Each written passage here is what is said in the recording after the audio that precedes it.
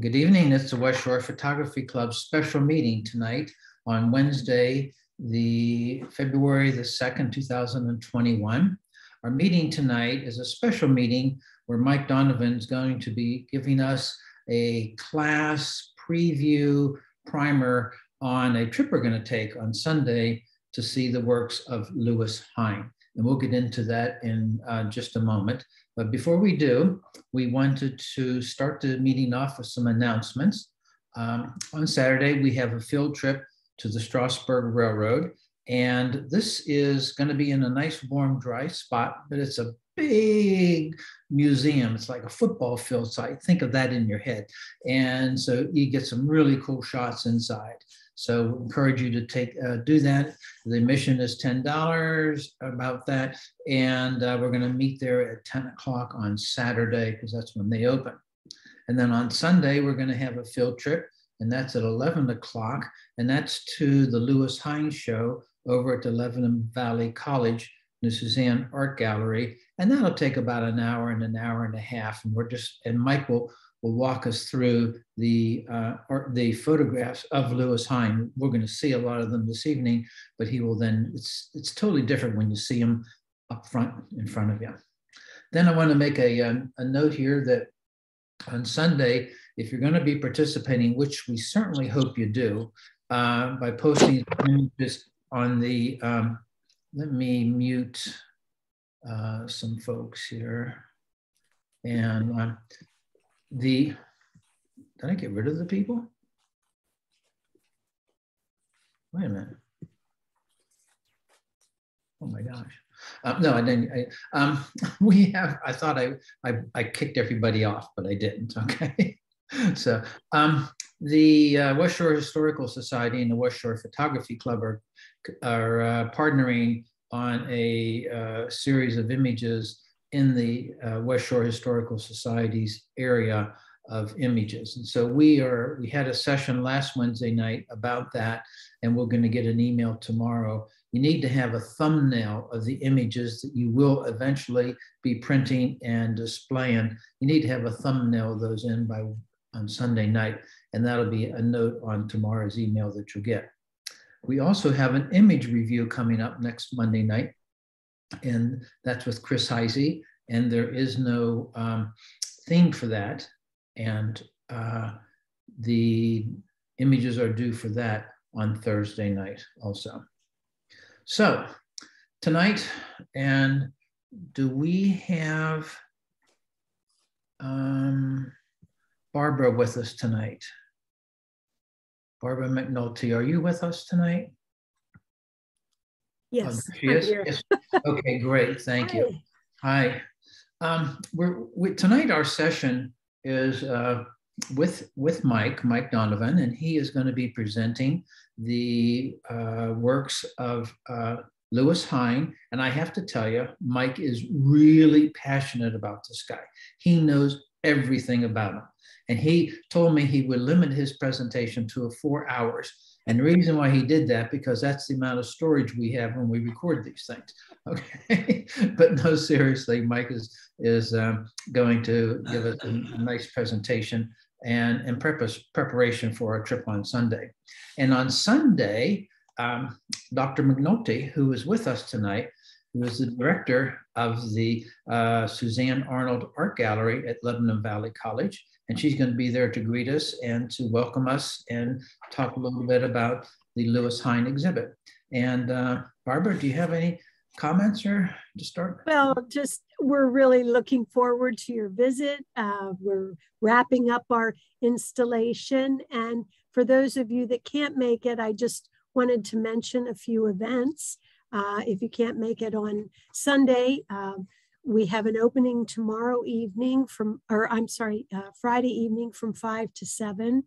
We're also going to be having a lecture by Dr. Shannon Egan from Gettysburg College on, let's see, the date of that is March 17th at 5.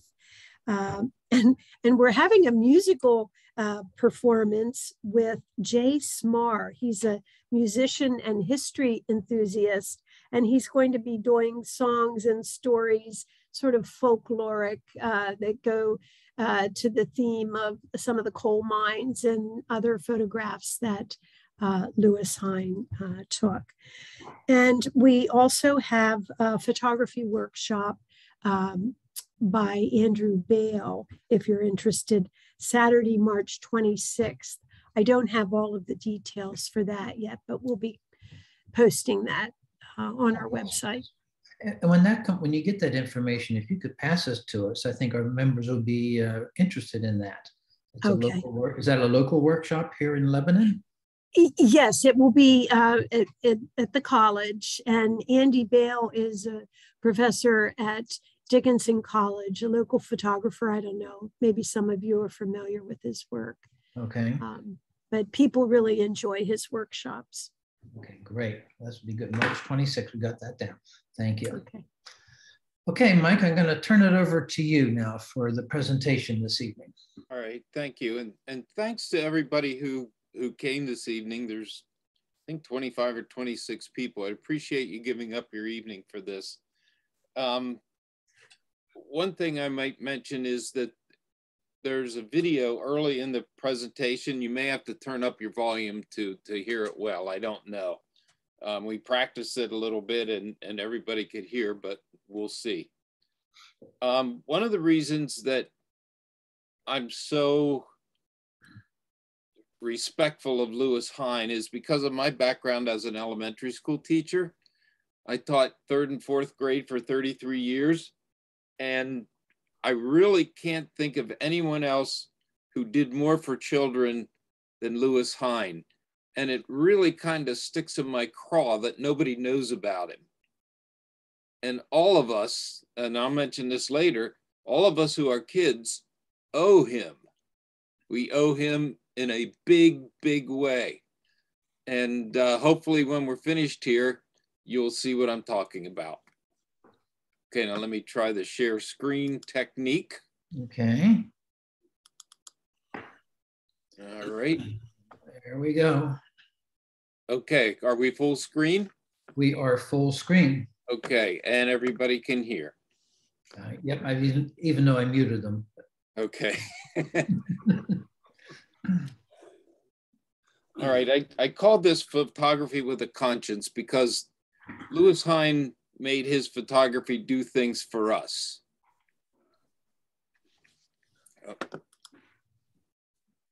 Lewis Hine was born in humble beginnings in 1874. He studied sociology at a number of universities and eventually became a teacher at the Ethical Culture School in New York City. Hine was a keen photographer and during his time teaching, encouraged his students to use photography as an educational medium. On one of his many field trips to Ellis Island, he came to the realization that in addition to their educational value, photos could also be used as a tool for social change and reform. When he started a new role as the photographer for the NCLC, the National Child Labour Committee, he was about to start work on what would be his most impactful work. Over a period of 10 years, he documented the use of child labor in the various industries around the states of North and South Carolina. You might not think so, but this was actually quite dangerous for work. The NCLC's mission was to end the practice of child labor, and a lot of factories wanted to hide that they used kids for work. So Hine was often threatened with violence or death by foremen or factory police. This meant that in order to get the photos, at various times he had to pose as a fire inspector, a postcard vendor, a Bible salesman, and even an industrial photographer making a record of factory machinery. As you can see, his work was incredible. Not only are the photos beautifully set up, but they are so very human.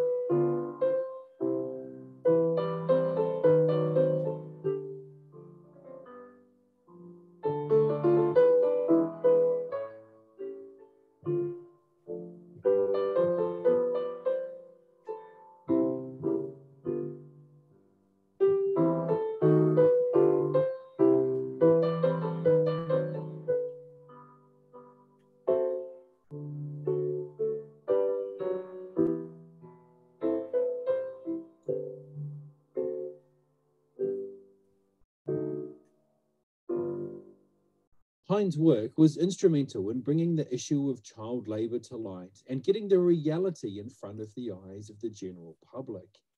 Ultimately, the practice of child labor came to an end. Hine remained a photographer for the rest of his career, and his next most famous work is his recording of the construction of the Empire State Building. He died at 66 years of age, and though he was penniless at the time, he left behind quite a legacy. His work had been critical in the ending of child slavery, and even today, the National Child Labor Committee remains active and each year gives out the Lewis Hine Award to people who have worked hard as advocates for children.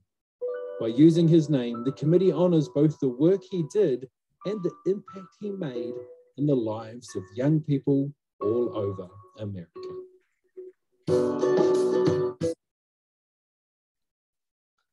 As a teacher, and you and I as former children, and many of you as parents, really should know about this man, and that's what I'm hoping to share with you tonight.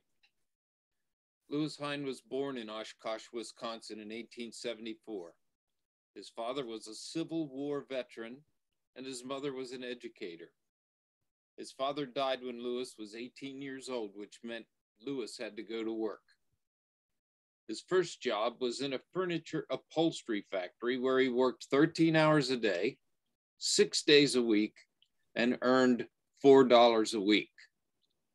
He had other labor-intensive jobs, and he saw firsthand the exploitation of young children as workers.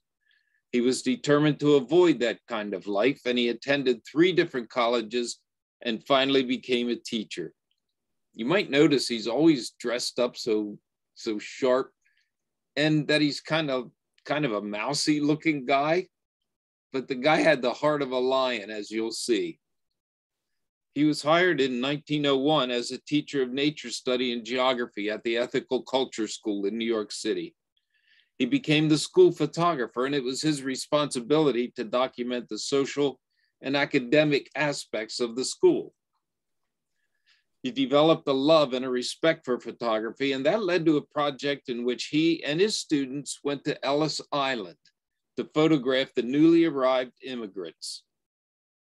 He was hoping that his photographs would bring those immigrants the same respect that, say, the Pilgrims seemed to have. Then they were really nothing more than immigrants. He eventually left teaching and became a full-time photographer. He's best known for 4 major projects: the Ellis Island Project, the Pittsburgh Survey, and I hope Mary Fox is here tonight because she's from Pittsburgh, the Child Labor Committee work, which is his best known work, and the construction of the Empire State Building. Now, many of you always want to know, well, what kind of equipment do you use? What kind of camera do you have? Well, here's his camera. It was a Graflex. You can see a 5x7. It was a view camera, meaning the viewfinder was a ground glass. And that's why he has that contraption on top to block the light instead of using a blanket over his head. The flash pan he originally used glass slides, 5x7 glass slides, and then later sheet film. The flash pan is a sort of like a piece of angle iron, maybe 2 feet long. And flash powder was sprinkled onto the angle and then lit. And originally they were lit with matches, but then later dry cell batteries. And Lewis Hine would light it with a dry cell battery and poof, smoke and light and the whole works. Of course, he used a tripod many times. If you've been to Ellis Island, you know it's pretty dark in there. And of course, he would have to carry the flash powder with him. There was none of this, should I use a backpack or a fanny pack? There was none of that. Let's look at his Ellis Island photographs. His project, as you can read, went for 5 years. And it started as a school project. he took his students there, his classes, to photograph the arriving immigrants. And he began to realize that documentary photography could be used for social change and for reform. So he photographed at Ellis Island for about 5 years. And the thing about these Ellis Island photographs that I'd really like you to pay attention to are the faces, the hope and the dreams and the, I don't know, the looking forward to the future, but yet you'll see fear and worry about the unknown.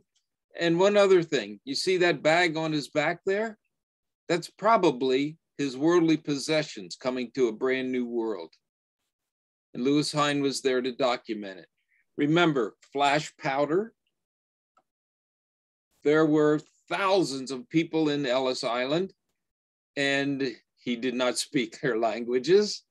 So he would have to gather immigrants off to the side, try and pose them, set them up, all for the sake of showing what they had to go through to get to America.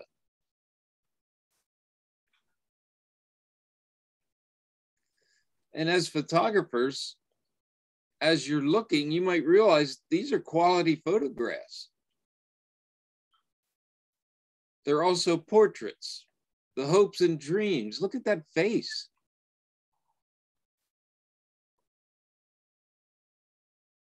This is my favorite. It's like they're climbing the stairway to what they see as heaven.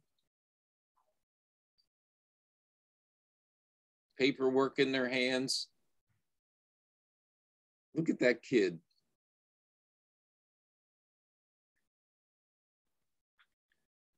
So his project at Ellis Island, really, I think, is what led him to want to photograph working people and laborers, because many of these people ended up living in tenements and working for peanuts. So their hopes and their dreams maybe didn't work out like they wanted.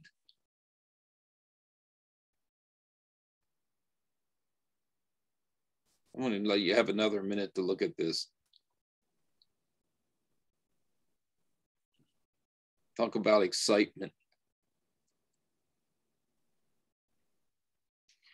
Now, the Pittsburgh survey happened after he was hired as a staff photographer for what's known as the Russell Sage Foundation, which still goes on today. It exists to promote improved social and living conditions in the United States. So he was hired to photograph the steelmaking district and the people of Pittsburgh for the Pittsburgh survey. It was more of like a sociology project, I guess you'd say. So what he did there was, again, the people and their working conditions. And you can tell by looking at his work that he respected working people. And look at the quality of the photograph.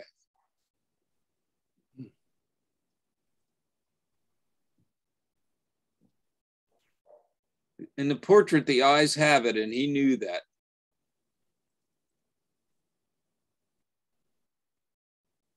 That's what Pittsburgh used to look like. These girls, and you can see there's tons of them back there, are rolling cigars for people who have extra money to smoke.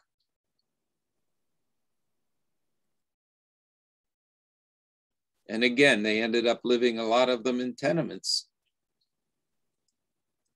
So this is the Pittsburgh survey. As you can well imagine, there's plenty of steel mill shots and that kind of thing. I love this picture because of the respect all these workers seem to have for each other.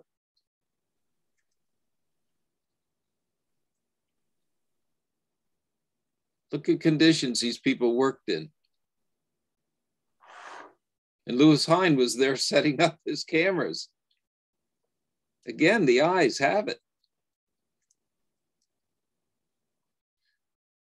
In 1908, Hine became the photographer for the National Child Labor Committee. He left his teaching position, and for the next 10 years, Lewis Hine documented the use of child labor in the United States. And really, this is what he's most famous for. And this is what originally drew me to him. His initial focus was in North and South Carolina, where children were used in cotton mills and textile factories, but he also photographed newspaper delivery kids, not people, telegram delivery children, and children working in the coal mines, including in our very own state. This is one of his most famous child labor photographs. You can see her name is Addie Card, and she was on a postage stamp, a US postage stamp. She lived to the age of 94, but never really had much. She lived in low-income housing on Social Security, and sadly, Lewis Hine ended up in the same situation. I love his quote, "I am more interested in persons than I am in people." And I'm finding that to be really true with this pandemic. The more I stay at home, the more I like individual persons rather than people.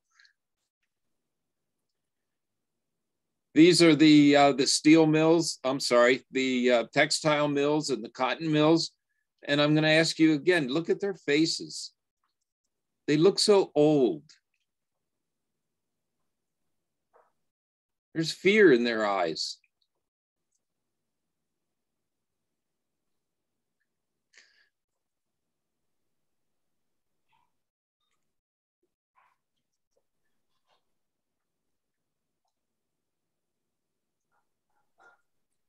And again, he had to pretend he was a salesman or there to photograph the machinery, or, I mean, he risked his life literally to get these photographs. I looked at this and looked at it, and I saw two people with a smile. Look at the little girl on the left by the machine.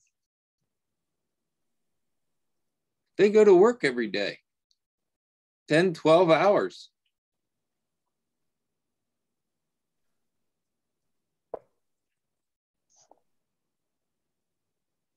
So they wouldn't just work in factories.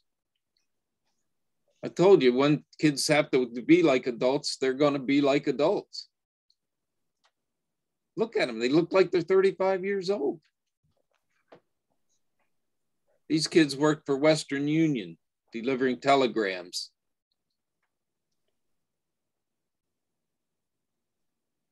Now, the newspaper delivery kids, mostly boys, had to get up early enough to get their papers and then be ready to sell to the men who were going to work. And sometimes they just couldn't do it anymore. They needed a break. Lewis Hine was there to get the shots. Now, Pennsylvania and West Virginia, our own state, we didn't really acquit ourselves well here either. His work with the Child Labor Committee was often dangerous, and he was often threatened with violence or death by factory police or foremen because they didn't want people to know that they had children working for them. Now, these group shots, many times what Hine would do is figure out when the shift changed. And when the shift changed, if he wasn't allowed into the mine, when the shift changed, he quickly gathered all the kids, got the shot, and got out of there and left them go home. But look, again, the quality of the shot. And if that shot doesn't pull your heartstrings, then look at your own children, what they did. They went to school. Now this kid, you see, has a whip around his neck. There were mules in the coal mines that pulled carts once they got the ore put in, or the coal. And I'm thinking he was probably a drover who kept the mules moving. There were two different groups of mules, ones that were underground their whole lives, and they were afraid to go into sunshine because they had not seen it. So they would have other mules that would come from the sunshine down, pick up the cart, and then take it back out again. And I'm guessing this kid was one who kept it moving. These are breaker boys. And what they would do is actually they would be sitting with their backs to us and their feet up on the bars that you see that looks like pipes. And the coal that you can see underneath runs on conveyor belts. And then they would have to grab any rocks or any debris or anything out of there while the coal was going at a fairly high rate of speed underneath their feet. So broken fingers, they tried gloves. You see the kid down in the corner has gloves on. Just horrible. Look how young they are. When I was that old, I was trying to get money to buy baseball cards. And look at them. This kid was in charge of the door. Now, Lewis Hine lit that with the flash powder, but you can see there's a flame on top of his helmet. That's the only light he had all day long. This kid was I guess a greaser, for lack of a better word, a lubricator. He's carrying buckets full of grease or oil to keep the machinery running.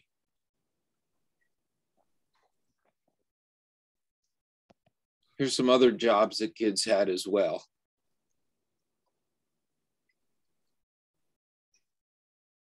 Those are oyster shells.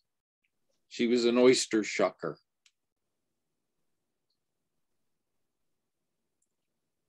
A cotton picker. Look at the size of the bag she had to fill before she could go back in. Look at her face. These are pin boys at the bowling alley. They would sit on those seats, benches, while the patrons bowled. And you can imagine those pins flying up and whacking them.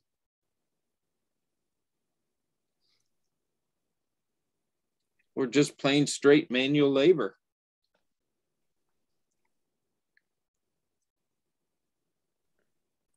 I believe they're picking blueberries. And that's a whole family. The man in the middle there is the father. And he had to bring his whole family to work in order to survive.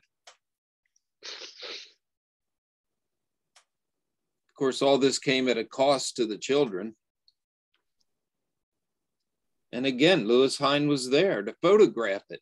What he would do with these images is relay them to newspapers, to the Child Labor Committee would put out posters, brochures, flyers, and they would use his photographs to show the general public what was happening to these children.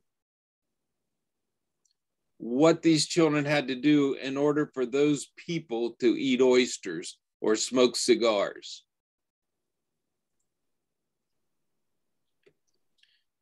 Now, after his time, he spent 10 years with the Child Labor Committee. And when that project came to an end because child labor was outlawed, he then went to work for the Red Cross during World War I. And his job there was to photograph the good things that the Red Cross was doing to help people.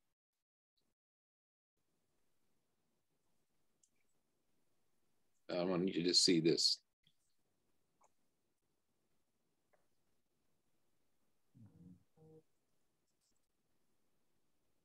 He also photographed people at work. There was a book of his photographs called Women at Work and another one called Men at Work.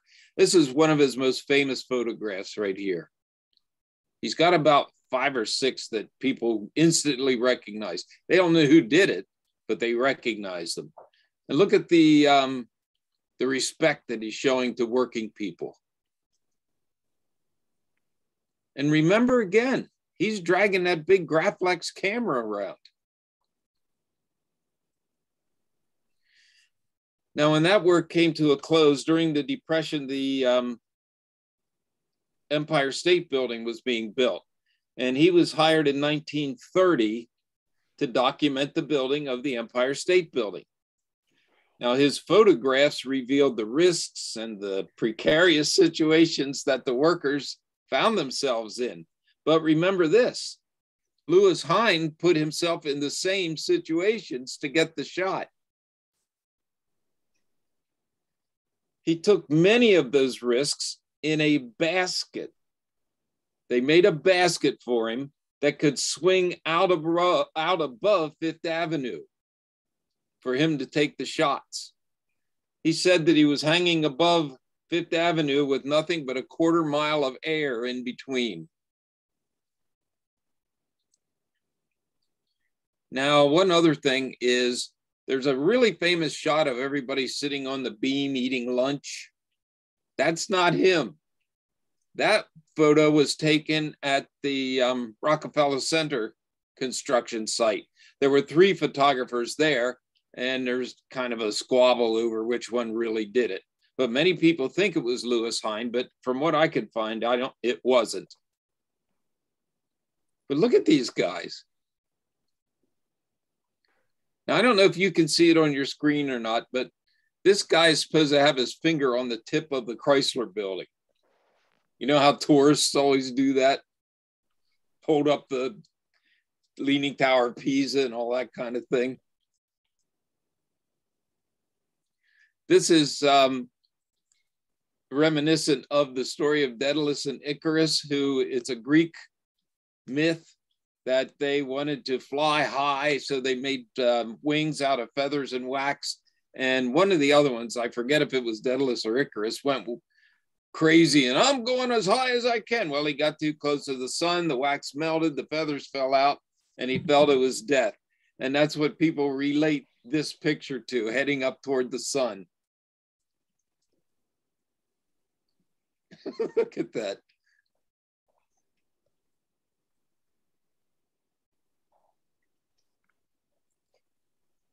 So you can see all through his career, he had real respect for working people.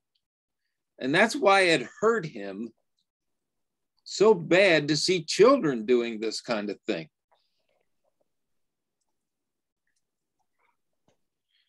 Now, during the Depression, Hine worked again for the Red Cross. He worked for the Tennessee Valley Authority, documenting life in Eastern Tennessee. And he was a chief photographer for the Works Progress Administration, which documented industry and its effects on employment and society. He got into teaching again. He became a faculty member at the Ethical Culture Fieldstone School. The last years of his life were filled with struggle. There was a loss of government and corporate patronage. He was hoping to join the Farm Security Administration, but was turned down repeatedly. People weren't interested in his work anymore. He was forgotten, which I can't imagine somebody who saved the lives of all those children was forgotten, but he was. Since he had no work, he lost his house. He had to apply for welfare. He lived in low-income housing. And in 1940, at the age of 66, Hine died following complications from a surgery. Now, the bulk of his negatives and prints you can find at the Eastman House in Rochester, New York, and there's some in the Library of Congress as well in Washington, D.C. Now, to me, as a former elementary school teacher and having an interest in photography, I really can't see anybody more important to the children of this country than Lewis Hine. His photography saved lives. And that's to be honored and to be respected. You all were kids. You didn't have to do, and I didn't have to do what those children did in those photographs, and it's because of him. So he's got my undying gratitude and certainly my respect. Now, on Sunday at 11 o'clock, February 6th, you can see his actual prints. It says the show is called Our Strength is Our People. You can tell why it's called that now that you've seen his work. And it's vintage prints. It's old ones, the real ones. So I'll be there and hopefully I won't yak your ear off. The guy's just a giant in my book, just a giant. Appreciate you listening. Thank you very much. If you're muted, you can unmute yourself if you have a question for Mike at all.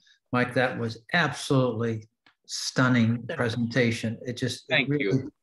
It just brings a tear to your eye when you see kids like this all throughout with bare feet. Now those shells are so sharp. It's just amazing. It's amazing. You can tell the passion you have for him, and I can see why. Absolutely outstanding. Thank you. Thank you. Hey, Mike. Yes.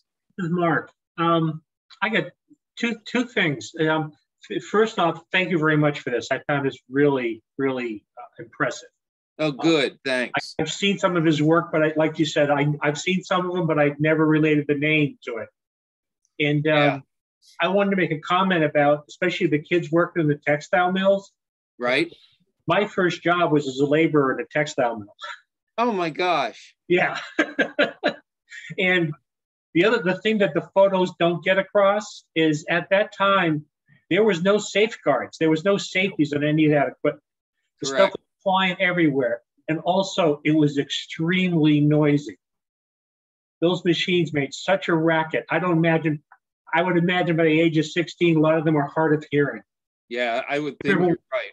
Yeah, because I remember one of the guys that I worked with as in the textile mill, he couldn't hear a thing with those machines running.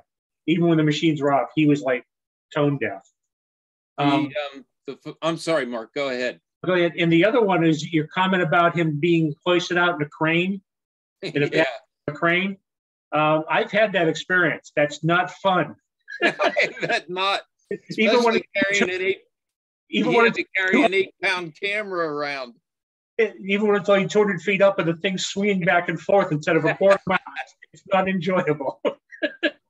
The photograph of Addie Card, people think that she had a broken arm or something happened with her arm in a machine maybe, or because it doesn't look right. Yeah. Now, there's no proof of it, but people who have studied these photographs, that's what they think. Yep. And it wouldn't surprise me at all. Yeah. Mark, how old were you when you started there? I was 16. That's young enough. This girl here, it said, started when she was 8. Yeah, I started at 16 and lasted barely till 17 and found other work. Good thinking. Hi. Yes. This is a beautiful presentation. I have to hand it to you. You really done well putting this together. Oh, thanks, Norbert. And I definitely agree. Some of these photographs are spectacular as far as the quality of the I know. The contrast and all this. It's just beautiful how they're, and I can see how you're very passionate about this being a teacher, with the elementary kids, because this was like, I never realized all this happened. Really, I didn't. Yep. Well, this picture right here is on the front of a children's book about Lewis Hine, and I had it in my classroom, and I'd look at him sitting there and think, geez, these kids could be in a coal mine if it wouldn't be for him. Yeah, this is something else that's kind of interesting. Some of these photographers that were documenting things at that time, around the turn of the century and all, were not really recognized. And now, after they've passed away, now they're recognized for their work.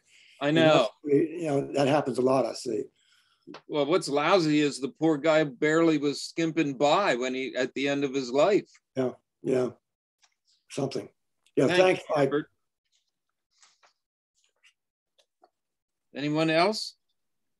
Mike, do you know if anyone has ever thought of trying to put a push on to recognize him, like maybe a day every year because of what he did for the children? That would be nice, but he's kind of forgotten now. Now, there was, after he passed away, I'm looking here in my notes, I think it was Dorothea Lang, but here we go. No, Berenice Abbott, who was a well-known female photographer, and Elizabeth McCausland, who was an art critic. They had visited with Lewis Hine not long before he passed away, and they organized like a retrospective of his work. But without that, he'd be totally forgotten. But yeah, I mean, as far as kids go, he's the man. Yeah. Mike, this is Dave Marchetto, and just want to congratulate you on an awesome, passionate presentation. Oh, thanks, Dave. I'm glad you liked it. Thanks for sticking it out the whole way. Well, there's plenty more to come now that you've kind of laid some of the foundation here. You know, it almost reminds me of some of the composers, you know, lives of some of the romantic and classical composers who only after their deaths did they become, you know, enormously famous and popular. Mike, I wanted to do from a technical point, I wanted to point out the amazing use of leading lines and perspective on some of those shots with the spools of wool, where you have these incredible machines coming in from right and left spools, and you follow the line right to the child. I mean, that's just really, there you go. It's really remarkable. There's so many of these that even in your presentation you showed. Even there's one I could remember in my mind's eye on each side. I mean, it just focuses literally right at, there you go, that's the one. Yeah. I mean, that's really remarkable. And from a technical standpoint, even, you know, like today, whatever, I mean, if he didn't understand leading lines, I don't know who did. Right. And his use of depth of field was fabulous. Absolutely. And, you know, whatever lenses he had and so forth, I mean, I don't know if they had wide angle lenses on those Graflex cameras or whatever, but it didn't seem to stop him. No. Did I mention his vest buttons? No. Okay, well, what he did was the buttons on his vest, he would measure how far off the floor they were. And then he would stand by the child and know how tall the child was. Oh my gosh. Because he took notes about these kids and included that in the articles that appeared in the paper or the magazines or whatever. So he could say, you know, this child is 11 years old and stands 3 feet 9 inches or whatever. So, I mean, he was no dummy. He was a pretty sharp guy. Yeah, I've read, Mike, where these children, like this little girl, many of them lost fingers and hands, and several died in these kind of mills. You are correct. And the thing of it is, the mill owners, I mean, kids were easy to replace. Yep. And they were cheap, and they would do what they were told. So really, the owner of the mill is at fault. I mean, their parents, some of them would have starved without their kids working. But as I said, there's a price to pay for it. I have a question for Barbara, if you're here, Barbara. How does the Suzanne Arnold Art Gallery take possession for some of these images? And is it temporary, or how does that work? Well, this is a loan through Art to Art traveling exhibitions. We've received a number of loans from them. They specialize in photography shows. Our Dorothea Lange show was through them, as well as Danny Lyon, I believe. And so when we get these shows, first of all, they're quite expensive to pay for the loan. And then of course there's the shipping coming from different venues, and that's quite expensive too.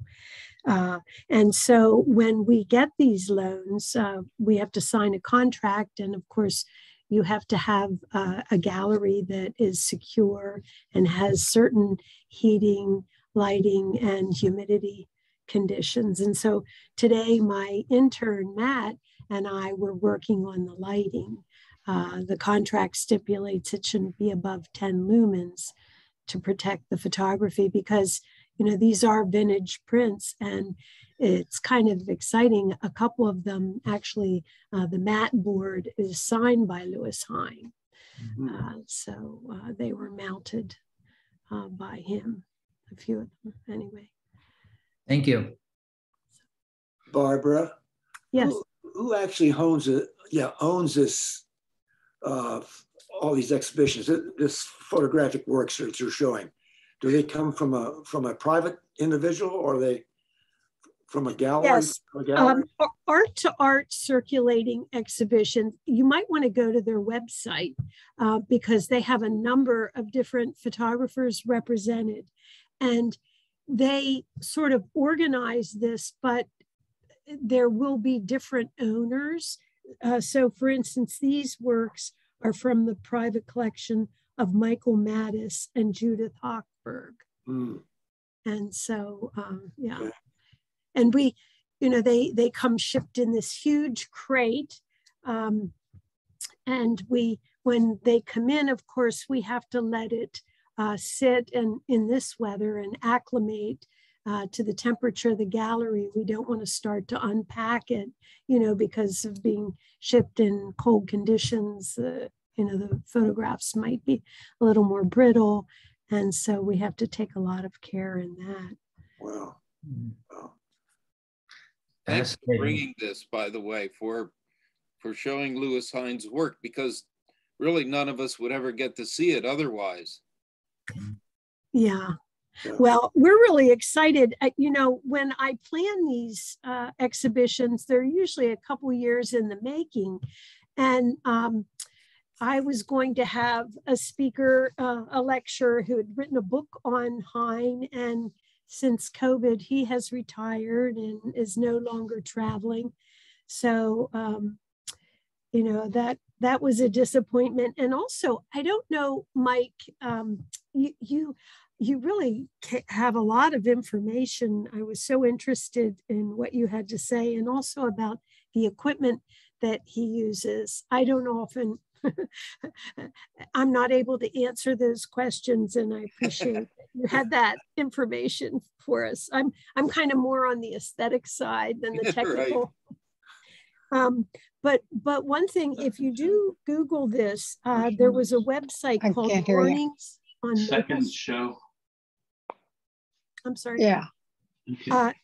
Anyway, it was founded by a guy named Joe Manning, and he took it upon himself to try and track down the people that were in these photographs. And so you may want to look at that and read some of those stories.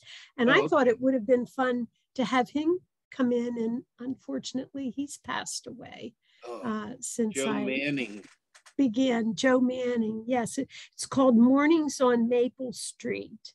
It's a collection of articles, stories, and photographs from the Lewis Hine project. Oh.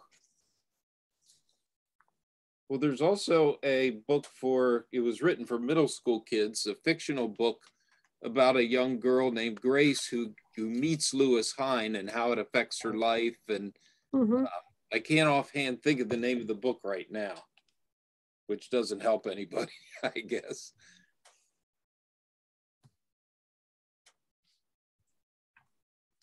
Wonderful.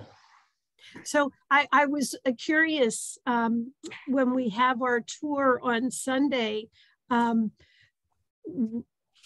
think these photographs really offer a wonderful opportunity to talk about composition. Would you like to have that type of discussion as we had in the past?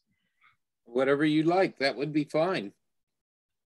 Because like Dave said, there's part of the reason that these are so good is because they're actually photographs too. They're not just people, like the one that's up on the screen now, if anybody can see it. I said he used depth of field just beautifully. Yeah.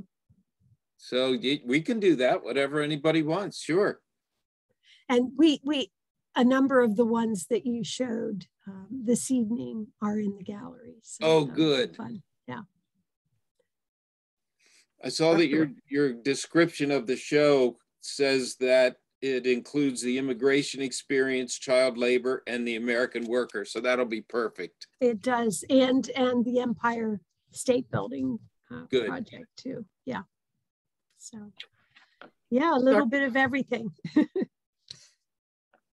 Dr. McNulty. Yes. This is Terry. I have a question on when they send these photographs back and forth. I caught that you said they were matted.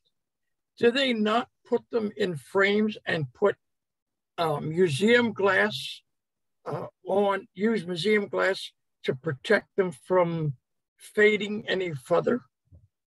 Well, you know, that's a good question. We were trying to figure that out, and I haven't asked the woman that I deal with whether this is museum glass or not.